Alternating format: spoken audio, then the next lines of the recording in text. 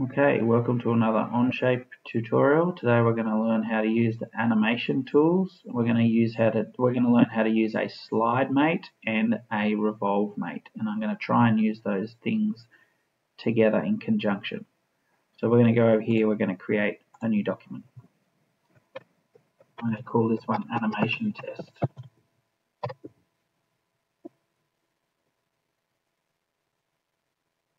So here we are in our sketch area. Now, what we're going to need to do is going to create a couple of different objects to animate. So I'm going to create on our top view here, I'm going to do a couple of different things. So I want to get a circle that is 100 millimeters in diameter, and I'm just going to put two other circles inside that are not in the center.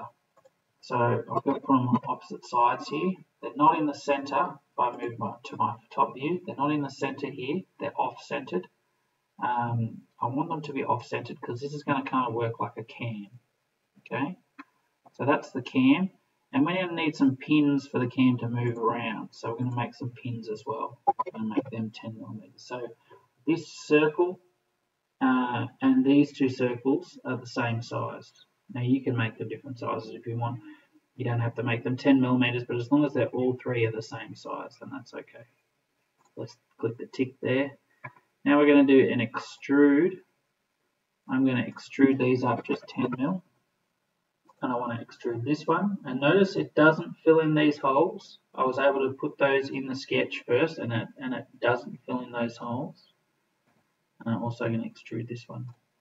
Okay, so now we've got a disc and a pin. Alright. Now that pin I can use for multiple different things. So we've got a disc and a pin. So now what I'm going to do, I'm going to create a connecting rod. We're going to try and make a piston here. So I'm going to try and create a connecting rod. So again, I'm going to sketch on the top view. Now here, I'm going to sketch a rectangle that's quite long. I'm not sure exactly how long I'm going to need it to be, but I can also go back and adjust that later. So I'm going to make it 20 mil wide, and I'm going to make it 80 mil long. Okay, and I'm also going to create, so this is going to be our connecting rod, and what I'm going to make here is essentially the piston. So we're going to make another rectangle. Let's make it 30.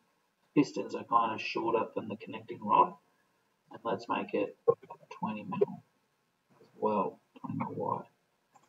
Okay, so now we can extrude both of those so that they're 3D, and I only need them to be about 5 mil thick. That's plenty. And the last thing we're going to need to do is we're going to make a bit of a housing for this piston to slide on. So we're going to make a sketch here, and I'm going to sketch on the top plane, and I'm pretty much just going to make like a step, and it's going to slide in the corner of the step. Make it 100 by, let's make it 30, and then I'll extrude that 5 mil, and we'll sketch on top of the sketch, on top of this pad now. We'll sketch a little step, 100 by 5. Now notice sometimes when you go over a measurement again, it locks it to the edges of things. To get rid of this, just hit escape, so you're not selecting any of these tools. Click on one of these pivot points or these locked points and just delete them, and you'll notice that if you delete one of them, they generally all go away. So hit the tick there, and now we're going to just extrude that little section up about another 5 mil. Okay, so we've got a little step on that piece, like so. Okay, all right. I believe that's all we need to do. So we're going to go into our assembly now. Now in our assembly, we're going to need to bring in all those parts. So I'm just going to click Part Studio. but we're going to need a few extra of these pins. Probably, I think, 1, 2, 3 pins. Okay, alrighty. So now what we're going to do, we're going to learn how to do a slide mate. So over here, on the third mate across, we have what's called a slide mate. If you hang your little cursor over the mate, it will actually show you what it's called. So we're going to click on the slide mate. Now on the slide mate, I'm going to use this object and it's going to slide against that object. Okay. So what I want to do is I want to find the edge that I want to slide against. So I'm going to pick this bottom corner here, click the middle of it there like that. I want to slide that edge against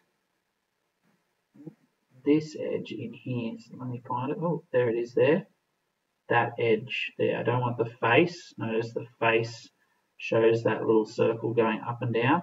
I want to be sliding along the edge like so. Okay.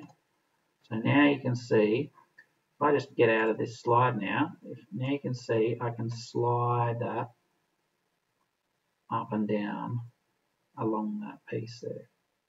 Okay, we've got a slide mate. Okay, now I see how when I slide it, it's actually moving both objects. I'm going to actually lock the part, this little housing part in place. So we're going to find where that part is. I can't remember which part it is that I draw. I think it's part 5.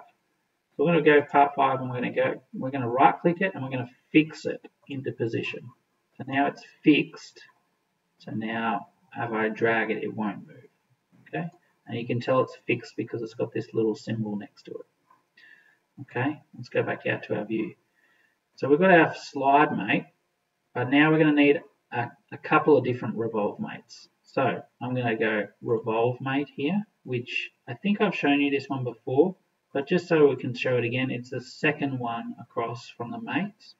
And it's got this little symbol. It's a cylinder with an arrow going all the way around the outside. I'm going to click on that one. I want to revolve one of these pins around this cam. Okay, now look, at the moment the pin is facing the wrong way. If I click on this little arrow, it flicks it back the other direction. So that's what I want. So I've got a slide mate here. Okay. Now I'm going to attach the other end to this part, okay? But I'm going to make sure that the part is on the very end of the stick, okay? So let's click again. I'm in a revolve mate. I'm going to revolve this piece around this piece, and it's moved straight there. Now again, I want this on top of it, so I'm going to use that. Click that little arrow again, and it's going to flick around like that. You know what? I want it to point this direction. Okay. So now you can see it's attached to that revolve mate. Now it's actually sort of hanging off the edge. Let me just move that out of the way. It's hanging off the edge here, and if I want to get that further into the center of my stick, I just need to move this piece. It's not a revolve mate on the end. I'm going to make it an offset revolve. Sorry, I'm not going to do an offset revolve. No, okay, it's not going to let me do that unless it's on the Z axis. Whoops.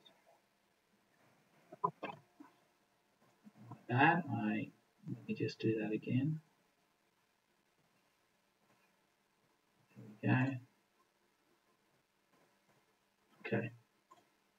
I must have clicked off the image for some reason.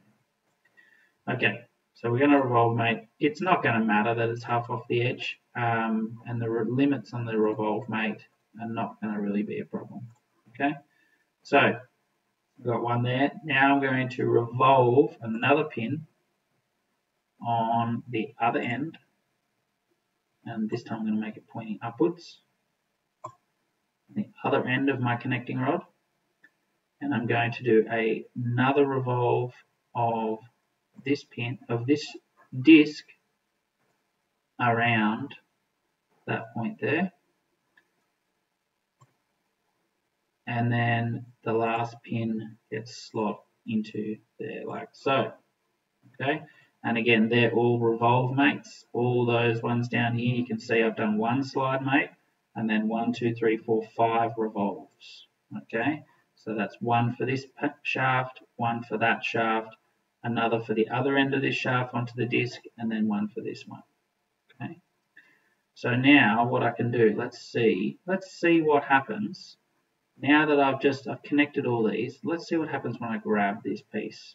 Okay, so this one is sliding and they're moving along with it, but not revolving. What happens if I grab this one? If I grab this one, I can revolve and slide at the same time. Okay. What if I grab this one here? Same thing. Okay, let's see what happens if I find this pin on my assembly list. I scroll down and I see, if I move to part 2.1, you can see how on the screen it's highlighting it just here. If I hang my mouse over it, it highlights it just there. If I go and I fix that in position, so that I've got this pin is fixed in position and this slide housing is also fixed in position. Now what's going to happen when I move them? So let's see what happens. There we go. Okay,